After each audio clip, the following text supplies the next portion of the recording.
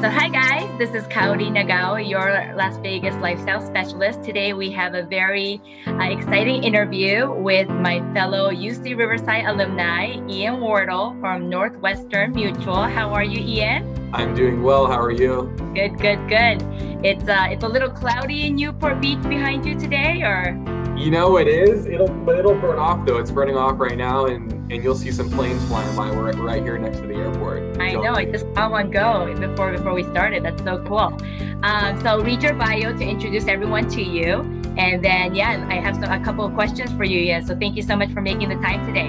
Absolutely. So first of all, read Ian's bio here. As a financial advisor, Ian and his team help his clients make sense of a complex financial world and create a plan to achieve their most important financial goals now and in the future. Ian is a California native and moved to Newport Beach in 2014 after graduating from UC Riverside to begin his financial planning practice with Northwestern Mutual. He has been expanding his business and providing world-class financial services to his clients nationally. Ian takes pride in taking a team approach to his clients' planning, utilizing company specialists, partners at his firms, along with relationships he has built in the community, CPAs and estate planning attorneys, to meet clients' unique needs. Ian got into his business of financial services after seeing his family lose a prized vacation home in Laguna Beach, California. This home had been in his family for generations and is where he spent most of his summers growing up. It was a staple in his family and is a gathering place for holidays and birthdays. Had there been a plan in place, things would have been much different, Ian says. This impactful life event drives Ian each and every day to ensure his clients and others in the community to have a financial plan so that they don't have to lose their own version of the Laguna Beach house. Ian currently resides in Laguna Beach and enjoys snowboarding, surfing, golfing, working out, and being active in the community. In addition to running his financial business, Ian works with local nonprofits and the Orange County education system, teaching retirement finances class to the local community.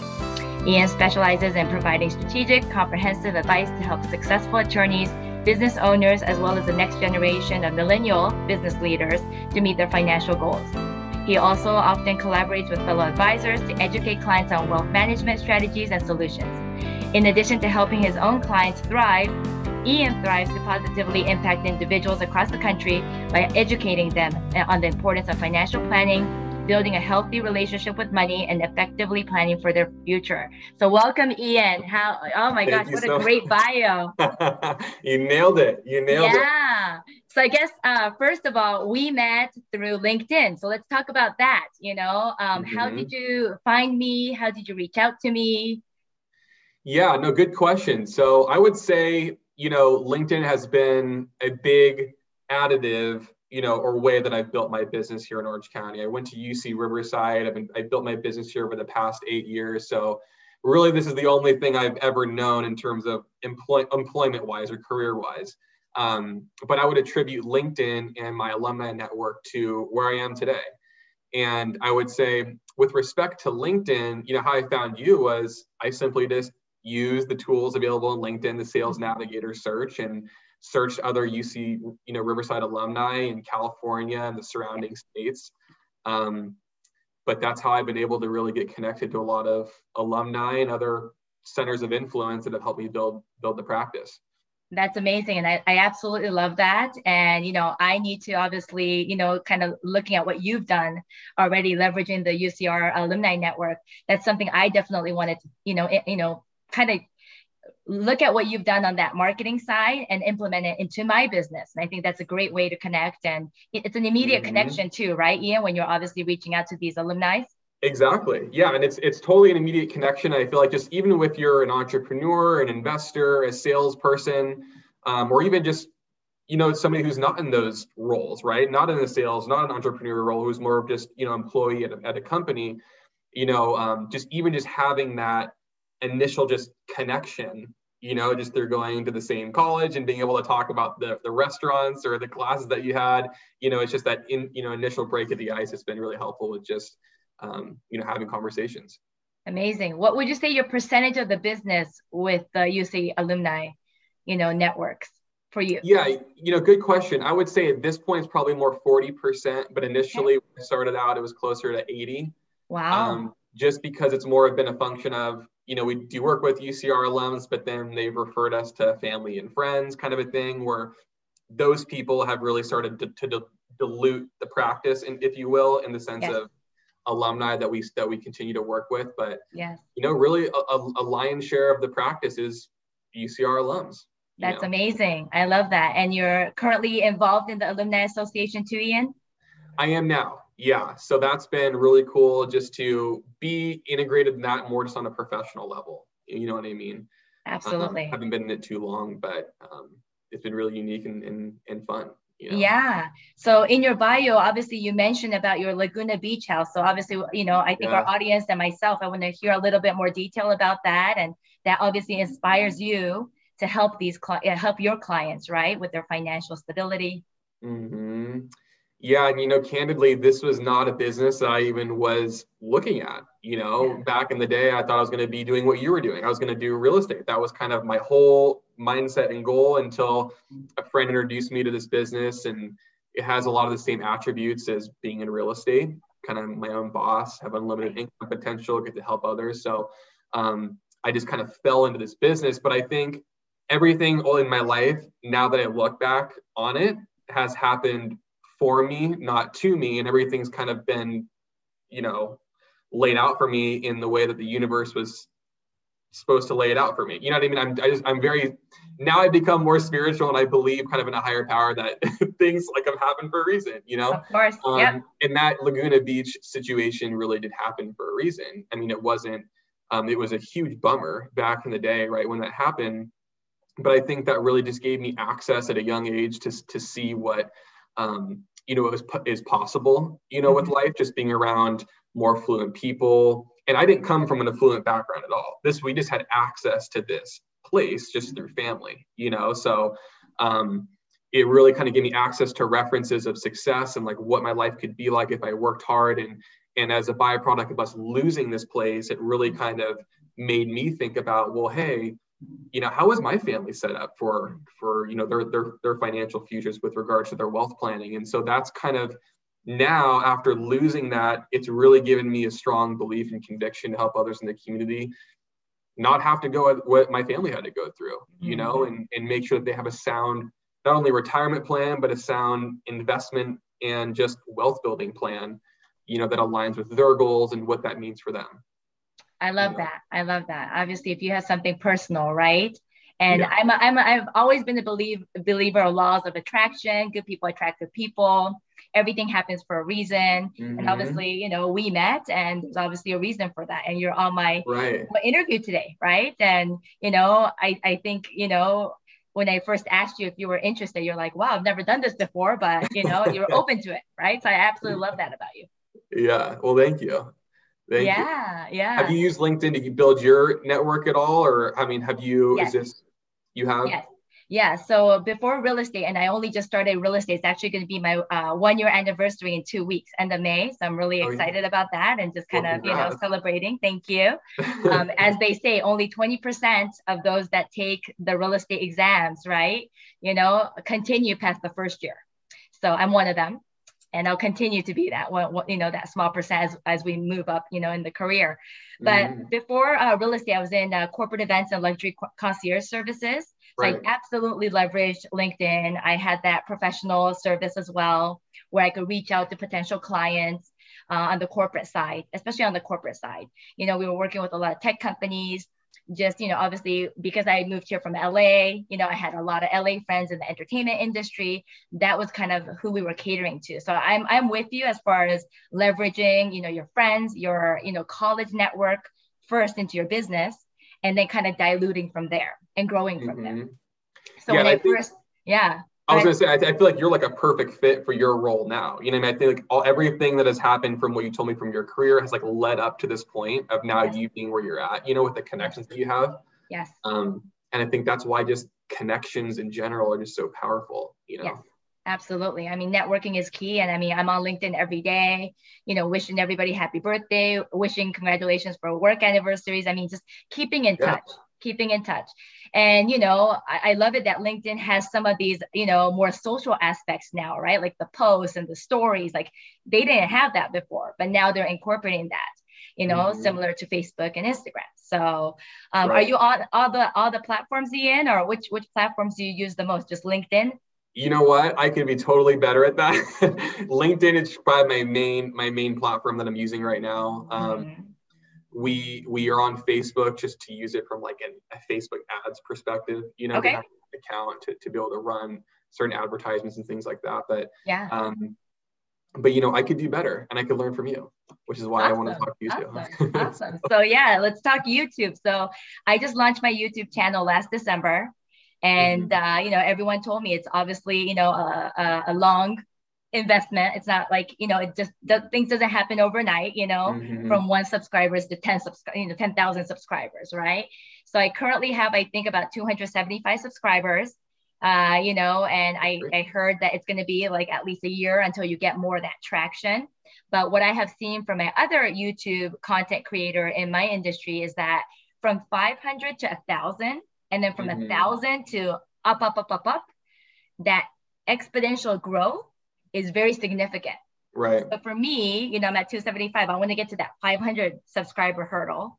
And then from there, I think the timeline for me to get from 500 to 1,000 would be much smaller time frame compared to what I've been kind of, building till this day. So I'm really excited about it. I mean, for me, content creating, obviously being in Vegas, having that background with concierge services. I've been selling Vegas as a city for the last 16 years here. I have content at my fingertips, right? And especially when there's like new casinos opening, like the Resorts World this summer. I mean, there's so much to talk about.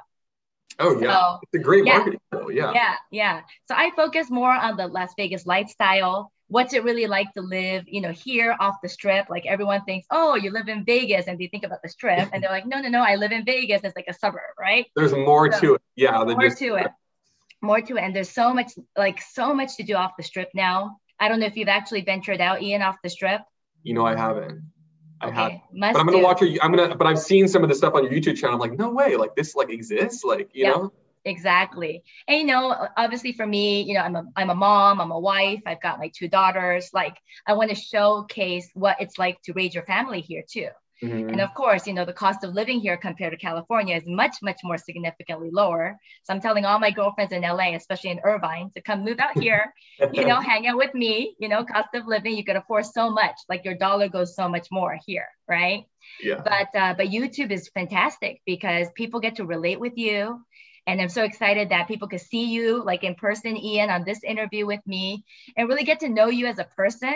And so when they do want to talk to you about financial planning, when they want to reach out to you, they already know who you are.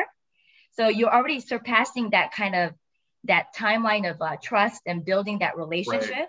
And so they'll be like, yeah, I saw you on this video and this video. And like, they'll know so much more about me that like, it's just like the alumni, relationship that we have with our UCA Riverside, alums. They have that instant connection with you. Right. And I absolutely love it. Some people are like, oh my gosh, like, and again, I tell people where I'm from, where I went to school. So people will be like, oh, I went to UC Riverside too. Or yeah, I'm from LA. Obviously a lot of people from LA are moving here, or just people that are like, oh, I've been to Japan, like your city, like, that's amazing that you were born and raised there. Right.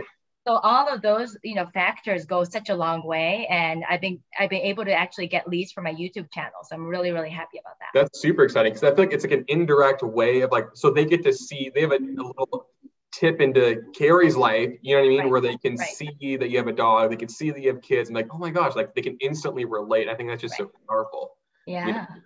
Yeah. So tell us about all your hobbies. Oh my goodness. You surf, you golf.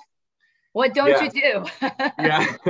So, surfing is my main hobby. I surf multiple times a week, just inherently just living by the beach. I grew up, surfing all the time when I was younger, but played a lot of golf when I was younger. I was in the high school golf team. Didn't play college golf or anything, but played a lot of golf back in the day. And I still do. My grandfather introduced me to it. And then my family's just been a big skiing family, snowboarding family. So spent a lot of younger years going up to Mammoth and some of the California resorts, doing that. So awesome. Have you golfed here in Vegas yet? You know what? I have not golfed in Vegas. I can't believe it. But I've heard like courses are insane. Like a couple of my friends are actually professional golfers. And so I always see it. Nice. Yeah, you'll have to come out with them. I mean, we've got so many golf courses, but I have one right by, my house. I live in Southern Highlands, and we have one of the best golf courses, the Southern Highlands Golf Course here. And, people from all over town, would drive here to the southwest side of town to golf here. So golfing is on my list this year. I definitely want to start taking classes. And obviously it's a long, it's not like a short, activity, right? It's like a long 4-hour. There's a learning curve commitment, right? But learning curve for sure. And you'll have to maybe give me some tips on how to hold the club. Like it's from like the holding, the posture, everything, right? It is, yeah. Yeah. And another thing, did you know that you could go skiing and snowboarding here in Vegas? What? Yes. I'm just I need to come to Vegas now. Like, you totally sold me on it. I need to go. I had no idea. So it's like an indoor type of a deal? No, it's actually outdoors. We have a mountain just an hour away from the strip called Mount Charleston. And we have legit snow. Yeah, I've heard of that. Okay. Yeah. So we have snowboarding, skiing, and then for the kids, they have tubing. You can rent those tubes and go down the mountain. So much fun. So obviously this year was closed, but last year we did with the family, and it was so much fun. And my daughters and my nephews, we absolutely love going to the mountain all the time. Nice. And are your kids involved in any like activities around Vegas or extracurriculars?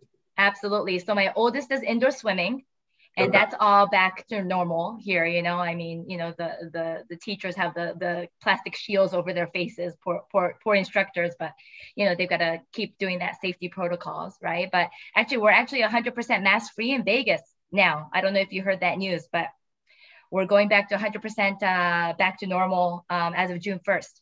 So it's June 1st. I knew it was sometime around now. I just wasn't sure if it was next week or early June. Yeah. Okay, that's June awesome. 1st.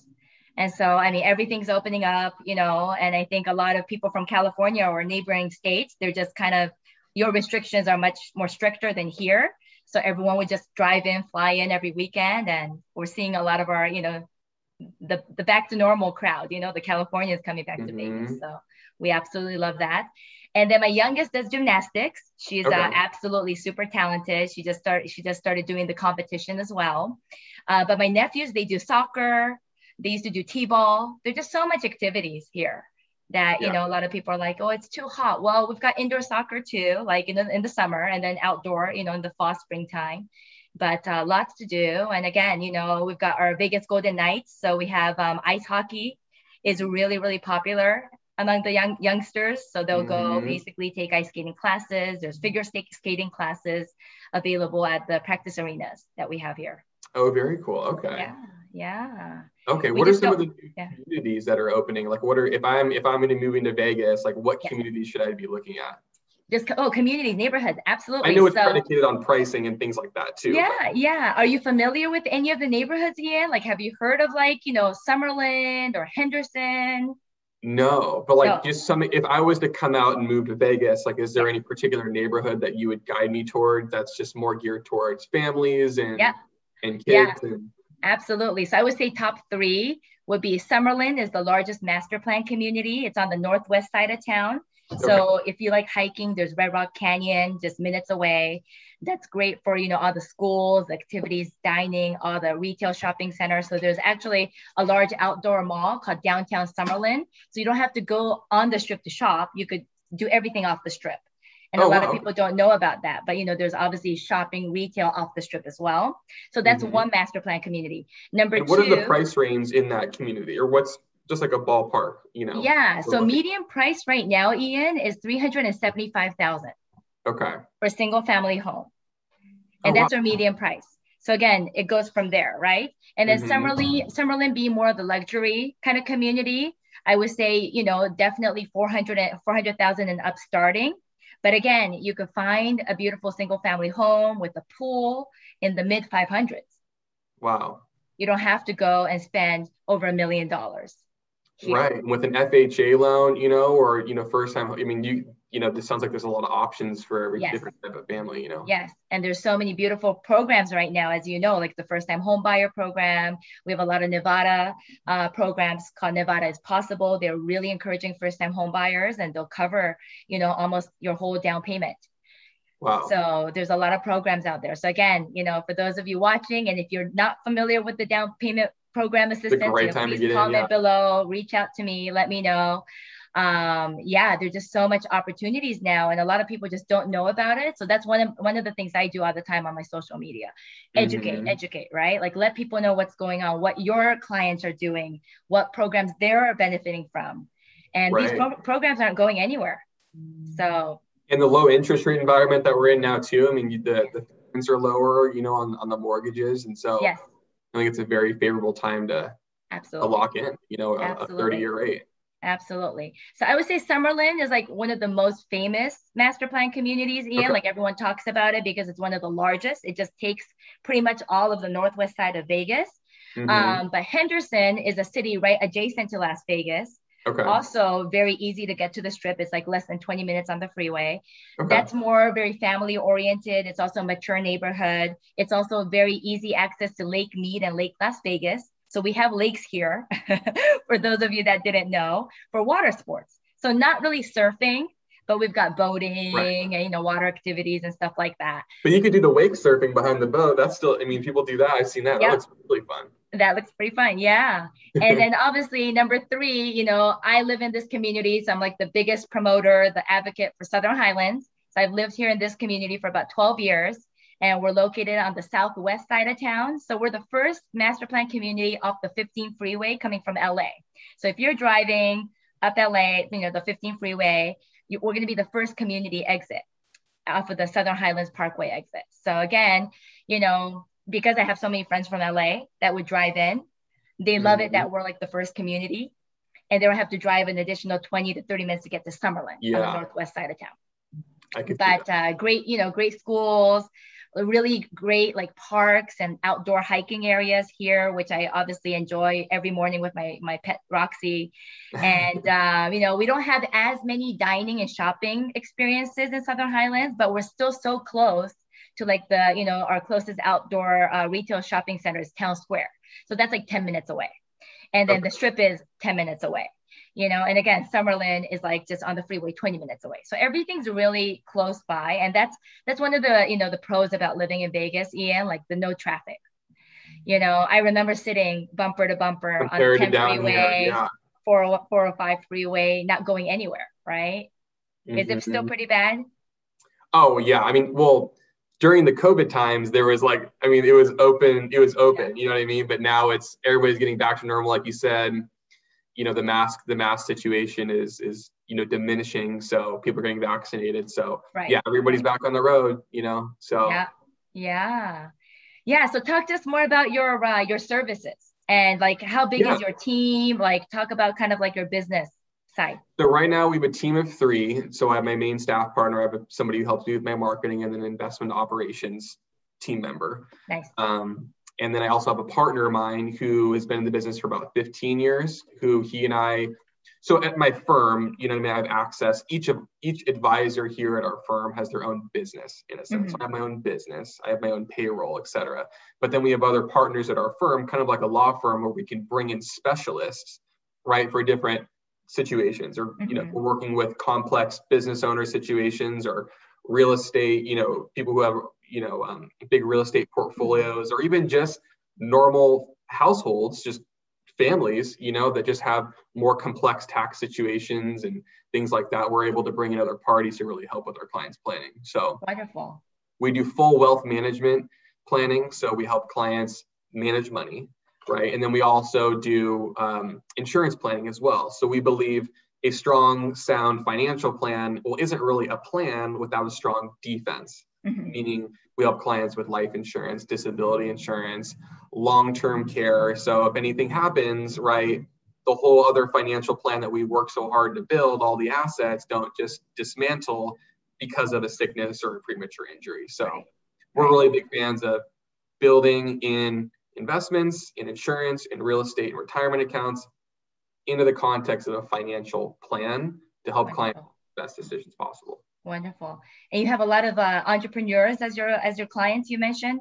Just a lot more millennials. I would say a lot of our entrepreneurial clients are more, we have some older ones as well, but a lot of our clients that are entrepreneurial, or more millennials. Yeah. Mid to late 30s, late 20s. Yep. Yeah. Talk to us about that, because obviously those are my clients too. And it's so interesting because their behavior is not the same as, the other older clientele that I have, right? A lot of my millennials, they don't want to buy, they want to rent. And they're okay with spending 5,000, 10,000, 15,000 per month on rent here in Vegas, which is significantly high, right? On the super high scale, where average rent is maybe less than 2,000 a month. Right. And for those clients, for entrepreneurs, et cetera, I mean, it just depends on where they're at in life. But some of them, I mean, right now there's a big opportunity. If they're paying 5-10 grand a month for rent, they could be paying the same in a mortgage and building an asset, which they can then rent out or 1035 exchange into something else, or 1031 exchange into something else later, or move to another property.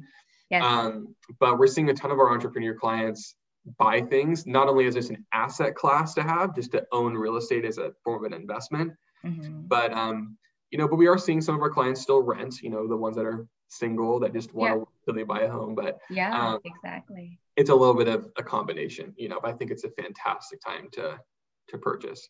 Wonderful. And do you think there's more and more of these millennial entrepreneurs like growing in your kind of market as far as like the clients? Yeah. Oh yeah, absolutely. Especially down here, being within proximity to LA and just, the boom of social media and YouTube. I mean, it's so easy. Well, I shouldn't say easy, right? But I think we have a big leg up on some of the, baby boomers that are further down the road who didn't have these new methods of building a business and marketing. Of course. Of course. Are a lot of your clients in the entertainment industry just because of where you are? No, not really. Not really. Okay. I do a lot of work with business owners and then more attorneys, families, dual income households who are affluent, and real estate professionals. I would say kind of in physicians to kind of make up the clientele, but really, not too many entertainment clients. Gotcha. So, like, who would you be? Who do you want to? What kind of audience do you want to network more with, Ian? And obviously, this is a great opportunity to like let our audience know, right? Like, who do you want to network with more?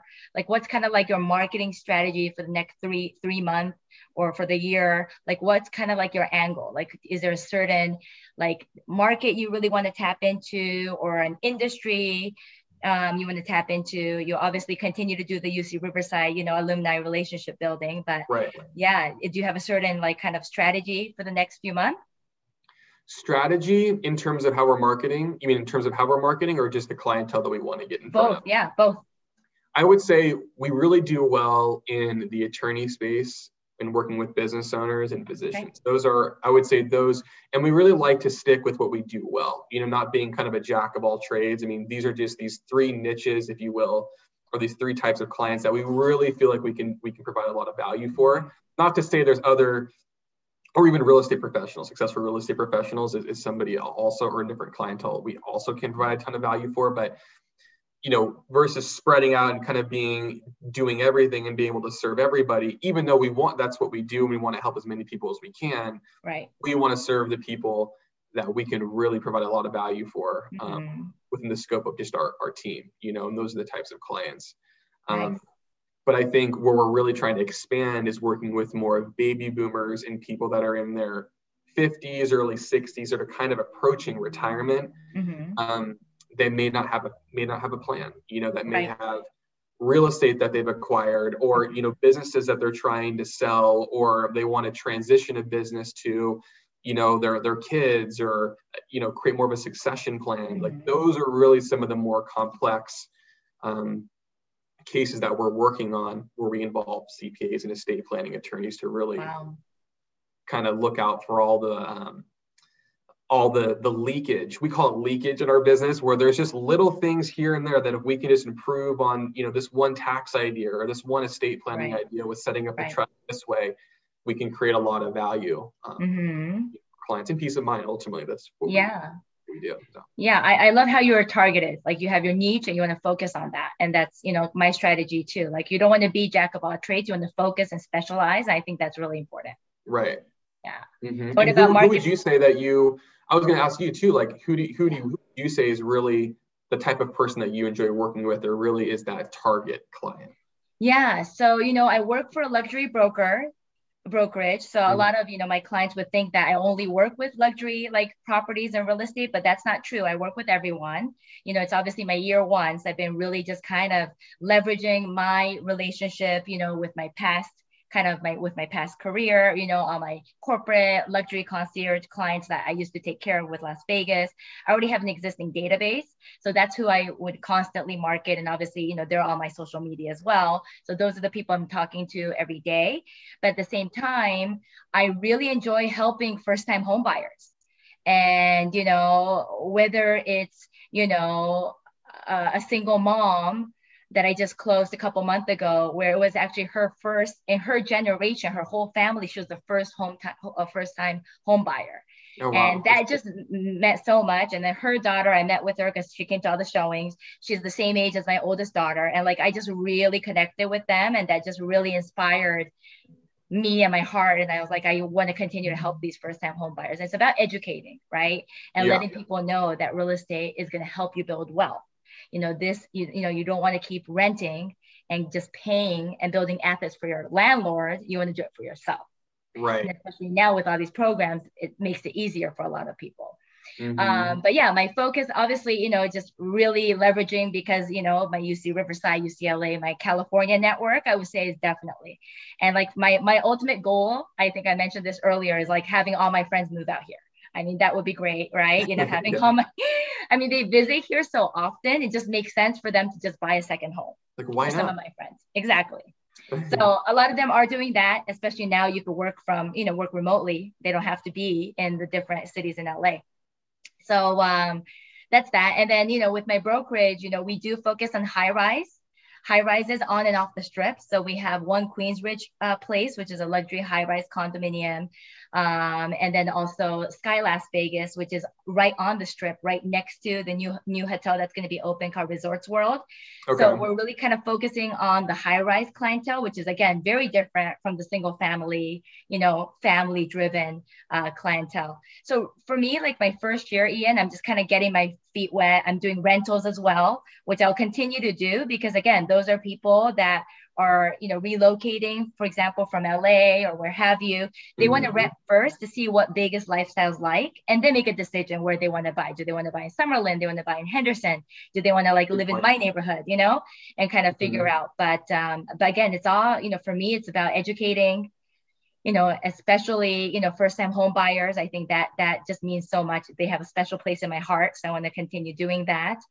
And then, I'm also working on 1031 exchanges. So I know you mentioned that, earlier, but that's a whole new, kind of mentality, timeline, different, things that we need to look at coming from an investor perspective. So yeah, really just getting myself wrapped around in the whole real estate aspect is what I have been doing and will continue to do as I learn, right? Yeah. Yep. Yeah, I feel like there's a lot of opportunity, especially from LA and from these other surrounding, like San Francisco, to move to just tax-friendly states. Yes. I feel like there's a lot of opportunity for investors out there in your area too. Absolutely, yeah, and we see a lot of movement from California to Texas as well. They have no state income tax like us, but I always remind all my clients. But you know what? Vegas offers a lot more than Texas, and Vegas offers, less property taxes. And like, obviously, my job is to sell Vegas, and I've been doing it for 16 years. So I'm pretty much a natural at that. Yeah. But yeah, I mean, we're the city of entertainment, and everything's coming back now, Ian, which makes it so like amazing because we're going to come back so strong, right, than ever. We've been hit the strongest too with unemployment as well. Seriously. Yeah. So Can't wait for everything to come back and can't wait for you to come visit us.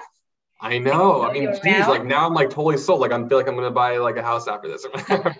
No, but seriously, I'm like just having a conversation, talking to you offline, obviously about this. Like it just really opened my eyes to, wow, like with clients that do want to move to more tax-friendly environments, right? Like Vegas would really be more of an option than I wouldn't even have. Well, I would have considered it obviously for them or advised them, say, hey, here's some tax-friendly states. But now knowing how more family friendly it is, Yeah. Even if I am a single bachelor, the options for high rise and the condominiums. I mean, there's so many options for every type of demographic. Oh my gosh, you would totally love the high rise lifestyle here, Ian. Oh my gosh, you're like walking distance from like the strip, and you've got entertainment right there in front of you. And it's the amenities are like resort like amenities that obviously course. Like, rethinking, because I had an apartment off the strip, but rethinking if I had known the different amenities and the lifestyle that I could get as a high rise resident, I mean, if I was single, I would be there, Yeah. Yeah. Jeez. Wow. Yeah. Awesome. Yeah. Well, any last remarks before we end our interview today, Ian? Again, thank you so much for your time. Really appreciate it. Love to continue to stay in touch, and obviously can't wait for you to come back here. Yeah. I would just say, closing remarks would just be, work with a trusted professional, whether it's real estate, whether it's finances, whether it's taxes, whether it's health. I think LinkedIn, has allowed us to connect not only with each other, but it's allowed me to obviously, connect with other tax professionals or even like dentists came from LinkedIn. So I think like just leveraging LinkedIn and some of the social media platforms to really connect with other trusted professionals in your area is just really can really lead to a lot of really cool opportunities, or you just find somebody you really like working with, so. Absolutely. How much time do you spend on LinkedIn? Last question. A week or a day? I try to limit it to like an hour a day now. An hour a day now. My team also helps look at my account and just kind of make sure there's nothing dropping through the cracks, but okay. I try to spend as much time as I can, being present with clients. Awesome. And can we expect a YouTube channel from you in the near future? That's what we're working on that right now. So amazing. Well, can't wait to, catch up with you maybe 6 months from now or so. Like when you have your YouTube channel, I want to hear all about it and the steps and the challenges and all that good stuff. Launching a YouTube channel with you. Yeah, and I think being vulnerable and even just doing it, like how we're doing it right now, and just being ourselves. I think that's just really what it's about, and people are attracted to that. So. Awesome. Well, thank you so much, Ian. So great to chat with you. Can't wait to have you in Vegas. And stay tuned for more content, and let's stay in touch. All right, Kaori. Thanks for having me. All right. Bye. Bye.